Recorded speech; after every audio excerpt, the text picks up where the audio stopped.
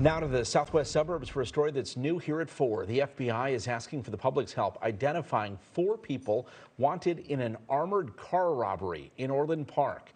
The FBI says 3 men jumped out of an SUV armed with semi-automatic guns and forced the driver into the truck on Saturday.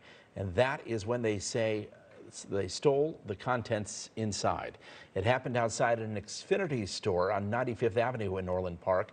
If you have any information about the identity of these people, you're asked to call the Chicago FBI. You can also report tips anonymously.